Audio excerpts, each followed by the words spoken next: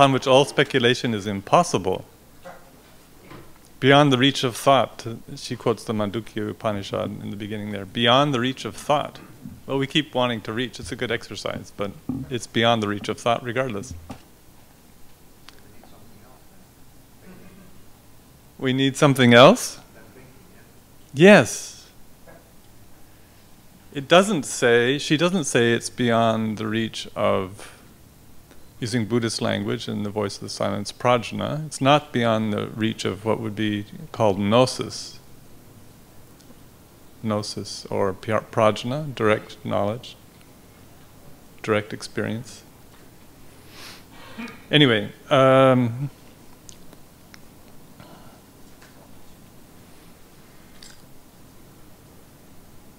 threads of Zen in Theosophy, or threads of Theosophy in Zen, or threads of Zen Theosophy in us, maybe is best, huh? What is that about? I'm going to condense this as I go. In the 1930s, at Point Loma, Boris Dazurkov made contact with D.T. Suzuki through a Zen teacher in Los Angeles named Nyogen Senzaki, who was a Zen Roshi. He called himself the mushroom Roshi, though, not for eating them, no, but because he never had a place. He was always moving from place to place to place to place. And through him, Boris contacted D.T. Suzuki, and Suzuki on his trip, I think it's 1936, he's coming to the West and going to England, and he stops at Point Loma for a day, and Dazurkov is showing him around Point Loma. And Suzuki, of course, was familiar with Theosophy through his wife, who was a member of the Adyar Society, and they had founded a lodge earlier in Japan that lasted for a short time, which was covered in Shinichi Yoshinaga's paper, briefly. But Suzuki had read The Voice of the Silence, and he had appreciated Blavatsky, and Boris recounts that he stopped in front of the picture of Blavatsky and said, "She is one who had truly attained." And then another little anecdote, my father also remembers Suzuki sitting, eating.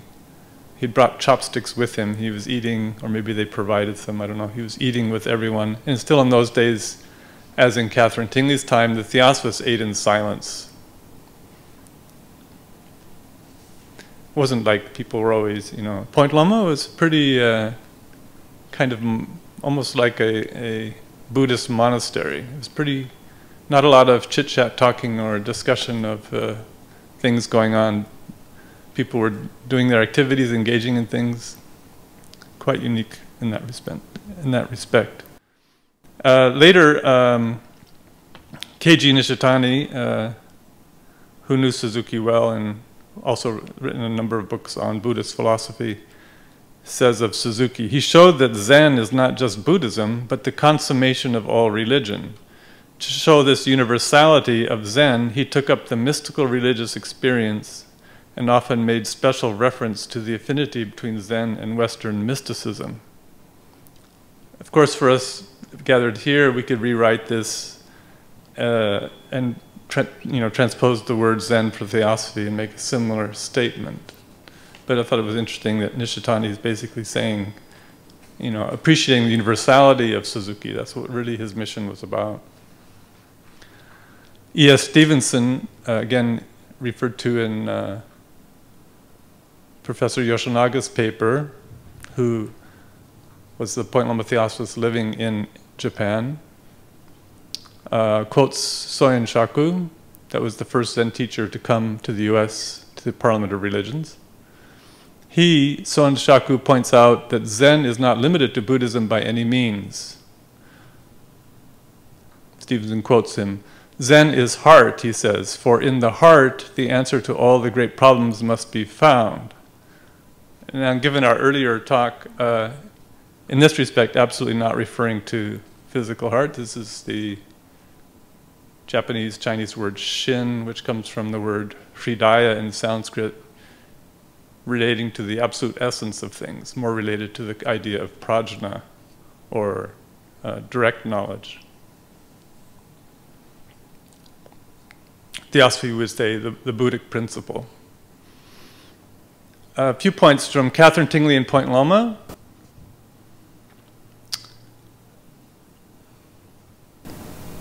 We could compare, in principle, the lifestyle and activities at Point Loma during Catherine Tingley's time, from 1898 to 1929. And to do this in depth, however, is outside the scope of this presentation. I would only say in brief that the Point Loma practice of daily silence, being mindfully present in all activities with equanimity, whether of study, gardening, exercise, music, or art, had most certainly a great deal in common in terms of lifestyle and modality with Buddhist monastic culture. Tingley's Theosophical culture had, of course, drawn the creative elements from Greek and Western traditions of art, music, and drama, and universal global traditions of the perennial wisdom. E.S. Stevenson, the Point Loma Theosophist who taught and lived in Japan, gives his understanding of some Zen Theosophical Raja Yoga Point Loma instruction. Stevenson says, "The object of Zen is not to instruct by verbal teachings, but to arouse the internal perception and power of concentration of the student. Like Raja Yoga, the aim is to give a balance of the faculties and enable one to find the truth within." It's from an article he wrote for the Theosophical Path in 1913. It is evident in her talks and direct teaching style that Tingley definitely exhibited many elements similar to Chan and Zen teachers. There are many unusual anecdotes demonstrating her intuitive, Zen-like, spontaneous abilities when interacting with students there. There are many examples, especially when they were doing dramatic productions at Point Loma, which was frequent from both Shakespearean and Greek tragedies. This was when Tingley had the most interaction directly with students of all ages there. So everyone was participating. It was a whole community event. Everything from, making costumes to music compositions, everything, the whole choreography of everything, the whole production. And she was very much in the middle of this. And while on one point of view, it could be seen that Point Loma was a rather orderly and clearly scheduled kind of place, Tingley herself would say, and referring to herself as a teacher of, someone who invoked and evoked new qualities out of her students or from her students, she would say, "I work best in total chaos." It's really a significant part of Tingley, and sometimes she overstretched in some areas that way, perhaps. But so this chaotic, creative energies that would happen during the dramas is where she would engage this way. And she would often just spontaneously, something would just be thrown on somebody, either a change of part, for example. I think, I don't remember how many weeks, but someone became ill and my father had to learn the part of Prospero in Midsummer Night's Dream. I think he had 3 weeks. Yeah. Or another example is Elsie Benjamin, who considered herself quite, with zero artistic potential, perhaps, quite bluntly, was suddenly had several yards of cloth handed to her by Catherine Tingley, and had the person next to her, Catherine Tingley, pointing to the person and say, "Yes, dress them in their toga gown." Elsie was quite horrified. And I think it's recorded somewhere, you've heard it, I think, yeah. Anyway, but it came out perfectly, much to her amazement. She can't figure out, even 50 years later, she wasn't quite sure how she did it. There were many examples of those kind with Catherine Tingley. In the moment, seizing moments to expand one's character and development, perhaps. Frequently in her talks and things, she always was used language. For example, now is the moment of, now is the time of attainment. As profound as meditation it is, not the future manvantara, now. This was Catherine Tingley's emphasis. In her meeting in Darjeeling with a Tibetan she describes as Blavatsky's teacher, this is 1897, and she says this is a young Tibetan. She recounts what he conveyed to her in that meeting. The trouble with some theosophical aspirants is that they waste the strength of their lives looking at the goal ahead, rather than at the immediate moments and seconds of which the path is composed, and so their better selves become exhausted. They should let the beaming thought pour itself into each arriving moment and be indifferent to the morrow. One can find in every instant of time the door into worlds of golden opportunity, the gateway to a glorious path stretching out into the limitless eternal. When people say they are seeking happiness, they mean that they are aiming at that stage in their evolution where their present problems will be solved. To reach it, one must withdraw from the allurements of life and all its outward and discouraging aspects, and find himself in the solitude of his own being, in a silence unbreakable within his own heart and mind. Concentration is a power inherent in the self and above and beyond the mind. It cannot be found in the objective world, for it is not there. Men's possibilities are in direct proportion to their ability to see beyond themselves and to feel for others. Many of our aspirants begin with the letter and go backwards in search of the spirit, but let them hold to these things in the silence and create a noble future in their hearts, going alone into the morning, into the silence of nature, freeing themselves there from their old trying memories and from all anticipations of trouble. Let them make themselves at one with that light in nature. Again, there's no direct connection to Zen here, but these are principles found both in Zen and in Catherine Tingley's Raja Yoga school, and how she often expressed Theosophy. As she said, it was her job to make Theosophy intensely practical.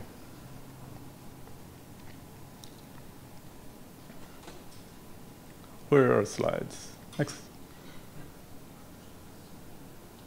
Oh, we have, yeah, this is it, okay.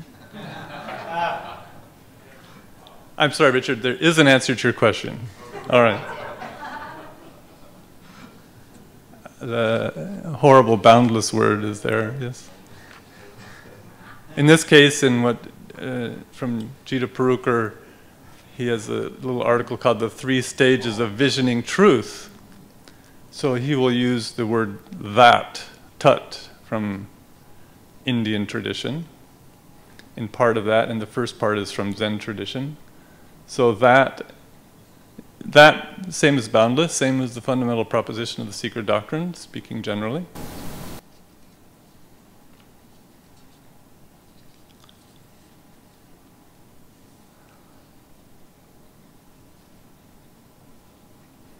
Next slide.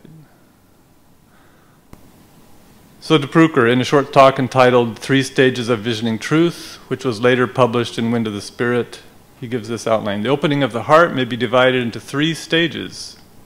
We are familiar with these in that form of Buddhism which originated in China, coming from India. In Japan, it is known as the Zen form of thought. 3 stages. First, there are the mountains and the waters. We're all our mundane world, our daily world. It's very simple, but extremely, perhaps difficult, what we're going to do here in the next couple of minutes. So I'll go a little slowly. So GDP says, the opening of the heart may be divided into 3 stages. Yeah. In the first phase, the mountains and the waters of the earth are mountains and waters. Mountains and waters meaning tables and chairs, mountains, waters, all phenomena. The phenomena are phenomena. We've all had parts of, during the day, there are times when we experience everything just as it is, simply what it is. We aren't, yeah? This relates also, this is part of the homework, but I don't know if you remember to bring your story that Ryan talked about from yesterday. This is, we have the same teaching here, same.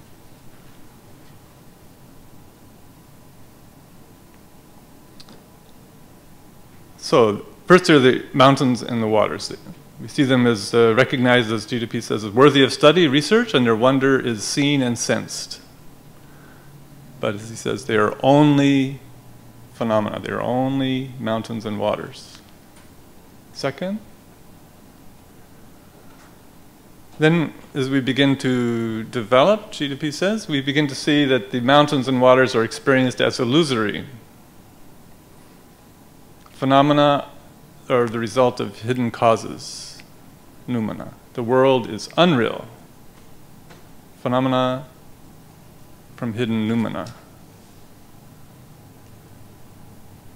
So our mind gets going, and our analysis gets going, and our psychological experience gets going, and the impermanence of things comes to us. Things are moving along, and we see, oh, I get it now. It's this is it's quite different, you know. And we get kind of settled into that place, and we think this is it. Yeah, I'm here. It's illusory. Da da da. It's like that, right? Everyone think of examples in your life where you see through things suddenly, and all of a sudden it's like, oh yeah, that's the way it is. Sure. Now I understand. Next one. So then GDP says, third stage, the mountains and waters are paradoxically at the same time both real and unreal.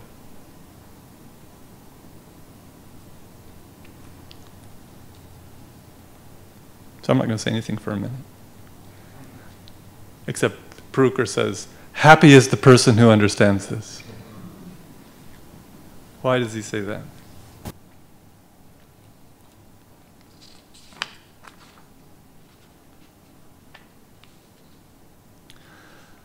The third step of psychological opening, this is Parukar speaking, the third step of psychological opening, and in this third step he realizes the wonderful paradox of all that he knew before in the two earlier states. In this third step he learns that inwards and upwards, the mountains after all are real, and the waters are after all real, in a certain wondrous sense. For illusory though they may be to our relatively imperfectly evolved human understanding, nevertheless it is fundamental reality which has produced them forth.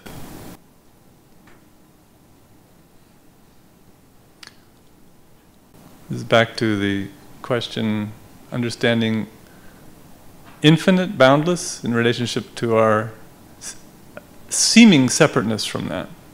But are we separate from that? Is there any? It's not possible. So then we see at one and the same time that the only reality is the divine, and yet that this divine, because it is the utterly real, makes real in a certain sense even the illusory appearance of cosmic phenomena. Does the story come to mind from yesterday? Yeah? In applying this to ourselves, we sense that the only real part of man is the divine within him, and yet precisely because this divine is reality, that very physical phenomena which we call the physical man is in a certain sense real also. We have come back, the circle has re-entered itself, we come back to the point of starting.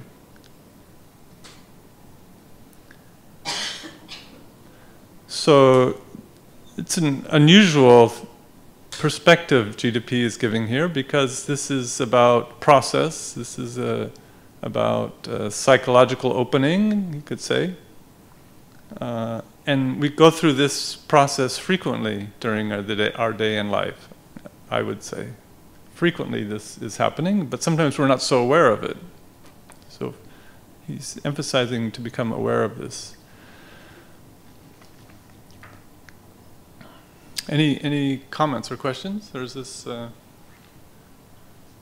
Everyone's getting very quiet before lunch here. I'm not sure. Has everyone's blood sugar crashed, or has the boundless silenced our brain mind?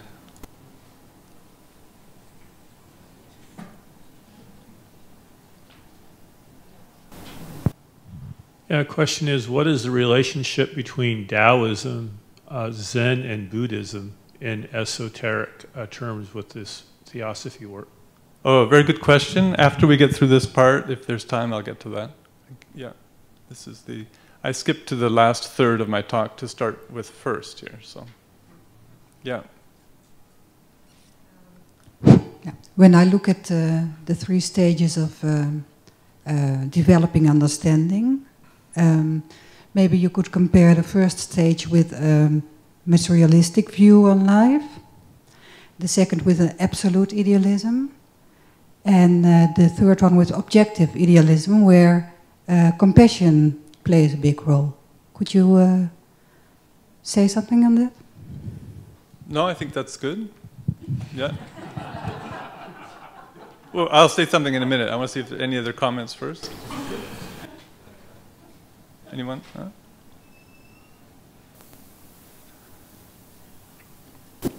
So GDP continues to what I would call, he's taking it then, really we could have had 1, 2, 3, and then that coming fourth, not really fourth, it's there from the beginning. So it's this kind of non-dualistic perspective. He says the key to these three stages, and he gives the following kind of a poetic expression. He says he has taken from Dhyani or Chan Buddhism. I do not know. He doesn't say where he got it from, unfortunately. He also says that he did not get it from D.T. Suzuki, so there could have been other sources, of course. There were many opportunities for other sources in his own studies and with people visiting Point Loma and all. So he says this is rather, it's a poem, you know. In the wind of the mountains and the sun of the lowlands, in the fall of the night and the mists of dawn, it is cried aloud, that alone was, is, abides. He goes on, the whole universe is that, and all its phenomena are productions of divine causes, noumena, or divine thought, so that all are essentially unified in a divine oneness.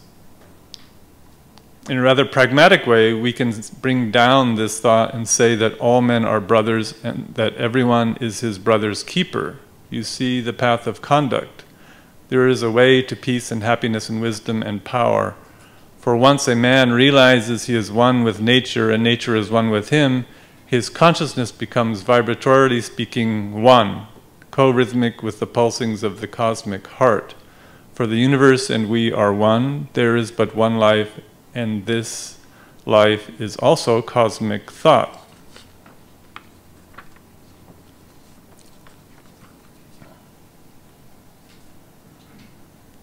So, I think you could say that one way to look at that third phase is what you said about objective idealism. Though in truth here, Parukar is speaking very experientially, which is a little challenging, to not just conceptually. As he says in, I think, volume 1 somewhere, discipleship, or chelaship as we say in Theosophy, is a matter of being, not of talking about being. But we still get to talk about it, so. I mean, in the third phase, talking is also an activity of that. But as in the story from the other night, bringing these points together. Does that make sense? This is a little difficult. We spend a whole workshop on this, actually, and talk about nothing else for at least a morning. John? I think the first principle should be modified.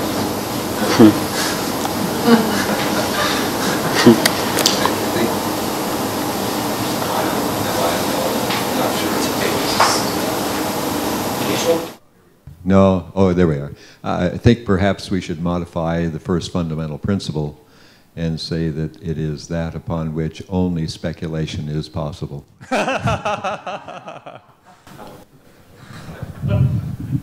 Yeah, that's good.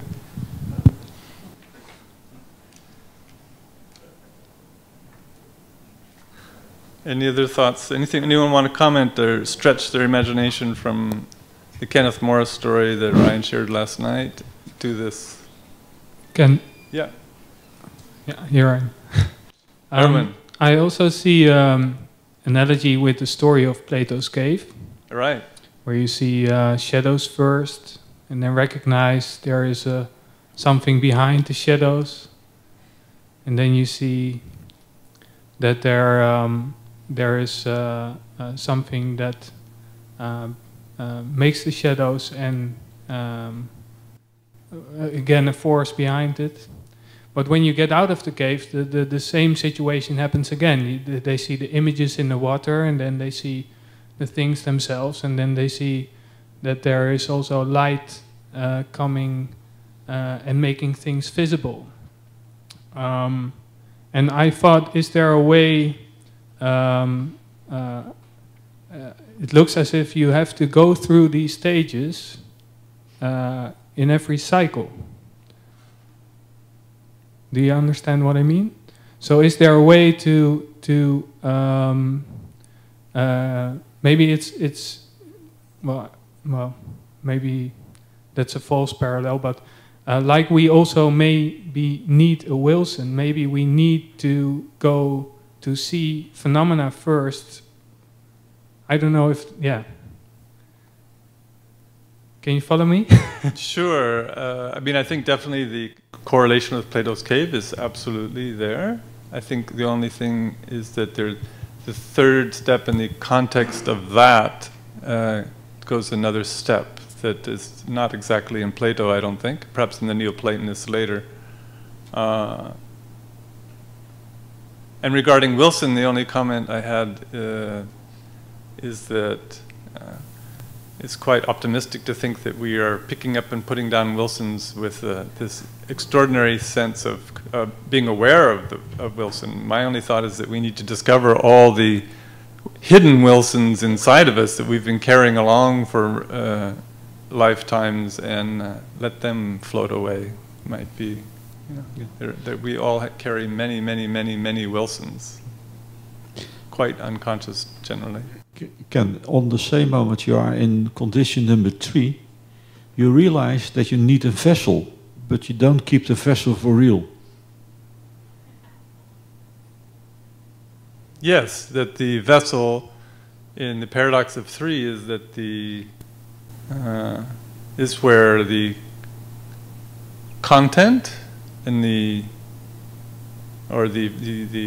perceiver and what is perceived and the content are one. For me, is it similar like using a body? We need a body, but the body is not real. That is not me. That would be in 2. That's where we see the vehicle as something unreal.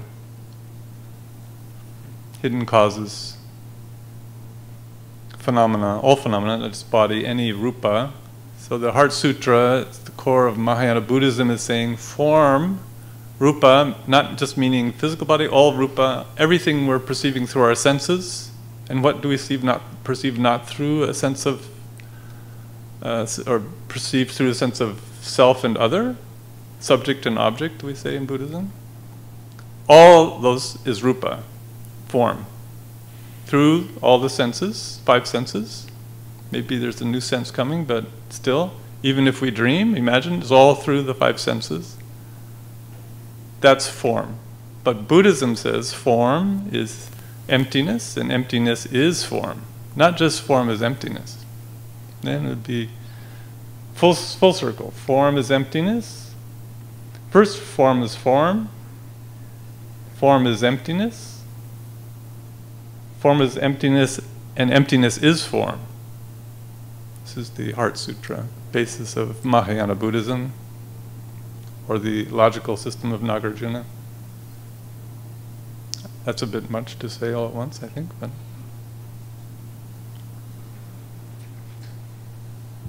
question, Phyllis?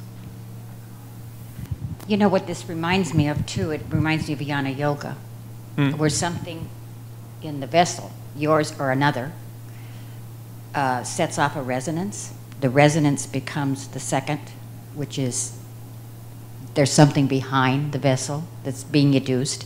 And the third is that you begin to live in the real, and the unreal is the real. Right.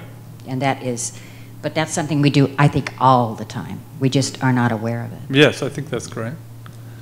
And I think the key here could be elaborated more in what I read from Perukar is when this essential oneness is experienced, it means that ethics and compassion is intrinsic in the universe. It's not, while we have to educate ourselves slowly, ultimately it's intrinsic, it's absolutely there, the very nature of reality. It's not something we have to learn, it's something we have to simply rediscover in the source of ourselves.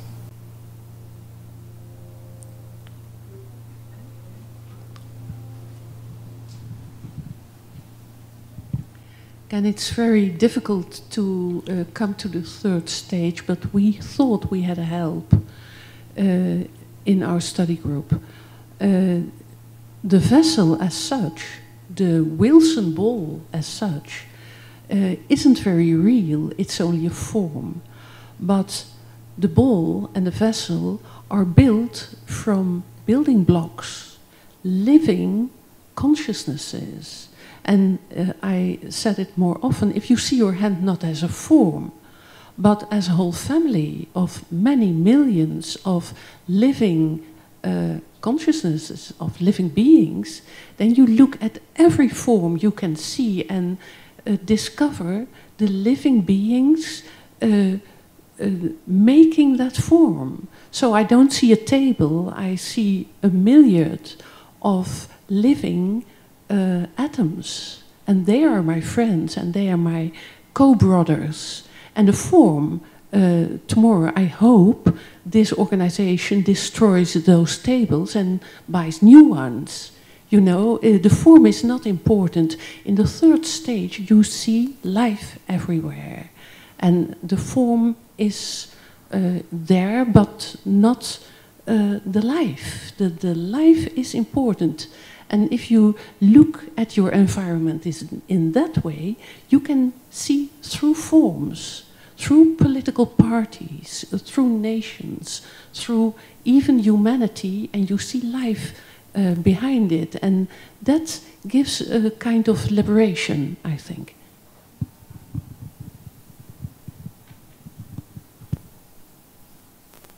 Yeah, I think the really each level has its appropriateness, and then there's, as Phyllis was saying, there's the dynamic that these are, it's a process movement that's happening all the time. Sometimes we're more aware of it, sometimes we're less aware of it. How's our time? 1:15. Maybe I have also an addition. Yeah. Erwin talked about Plato's cave, and you can see that as a process of evolution. And when you come out of the cave, there's also a process of growing, evolution.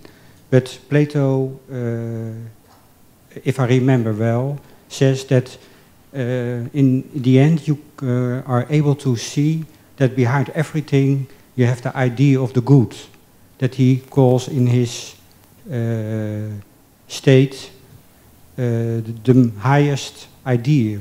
And I have also, I don't know if you agree with that you can compare the idea of the good with the word that in Buddhism. Yeah, I think so. Yeah.